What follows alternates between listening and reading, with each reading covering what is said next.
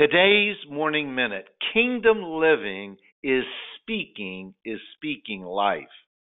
God spoke creation into existence. God said, God said, God said, God said, God said, God said.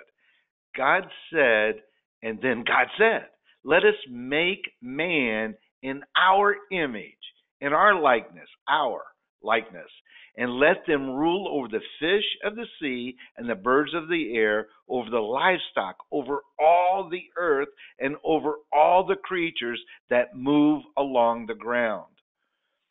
The tongue in Proverbs 18:20, the tongue has the power of life and death, and those who love it will eat its fruit.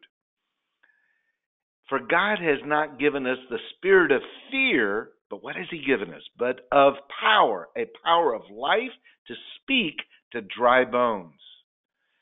Jesus answered, I am the way and the truth and the life. Life is in Christ Jesus.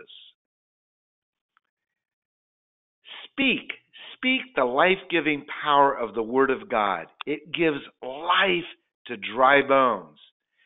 Then He said to me, put your name here.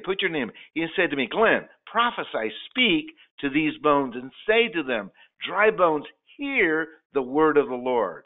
This is what the sovereign Lord says to these bones. I will make breath, life-giving spirit enter you, and you will come to life.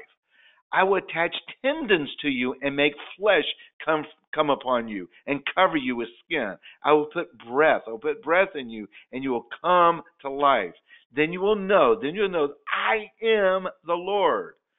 So I prophesied, spoke, and as I commanded, and as I was prophesying, speaking, there was a noise, a rattling sound, and the bones came together and bone to bone. I looked, and the tendons and the flesh appeared on them, and the skin covered them, but there was no breath in them. Then He said to me, put your name here, Glenn, prophesy to the breath. Prophesy, son of man, Glenn, and say to it, this is what the sovereign Lord says, come from the four winds of breath and breathe into these slain, and they may live. So I, Glenn, prophesied as He commanded me, and breath entered them. They came to life and stood up on their feet.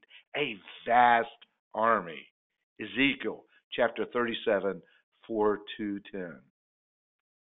This is a lot of noise until the life-giving spirit is breathed into a nation, community, families, lives, and the body of Christ. The noise is bones rattling around until the breath of life enters them. Go and speak the word of life to the dry bones around you. The dry bones will come to life. They'll stand up on their feet and form a vast army in the kingdom of God. Go today and speak life-giving words everywhere you go. Amen and amen.